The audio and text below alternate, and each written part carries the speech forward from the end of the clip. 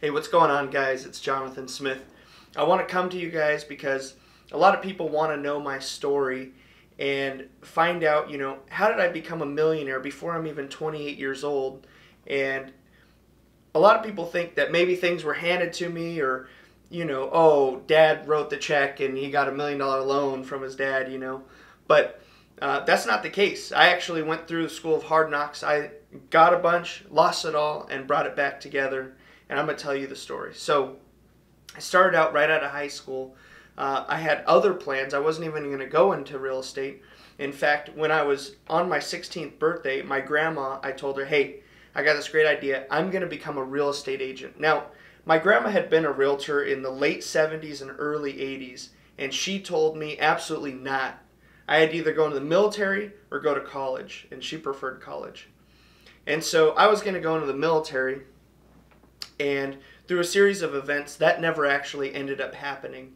And I was studying to become a personal trainer when my best friend's dad came into Starbucks where I was studying at the time, and he goes, hey, I think that you would like real estate. And I had already thought about going into real estate a few years earlier when I was 16. And so I ended up meeting with him and deciding that I did, in fact, want to go into real estate. And I started on my real estate courses that night. Now, I worked for him for about a year and a half and decided I wanted to go into a bigger market. And so I moved to Orange County, California. Now, I don't know if you know anything about Orange County, California, but it is ultra competitive and ultra expensive. So I'm living life out there. I was living in a house that was $4,200 a month between me and two roommates. The utility bills were over $1,000 every month. I mean, it is super expensive. I'm putting 50 to 100 miles a day on my car, driving all around the city, and all that starts to add up. And so for a while, I'm living on my credit cards. I don't have any money in my bank. There was one point where my bank account was negative $900, and you're still swiping the credit card. I was buying the books and going to events and really trying to learn, and everything just started falling apart and crashing. I lost a bunch of deals all at one time.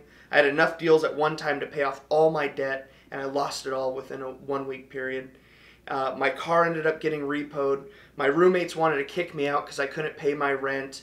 I mean, I was borrowing money. I was selling all of my stuff just to buy ramen noodles. This is a true story. And I got an opportunity to come back and go back to the very first office that I started with. He was getting ready to retire and wanted to sell his business. So I moved back. I had a perfect opportunity. And I started rebuilding, learning more about finance, learning more about credit. When I moved back, I had like a 420 credit score. I mean, I didn't even know that it went that low.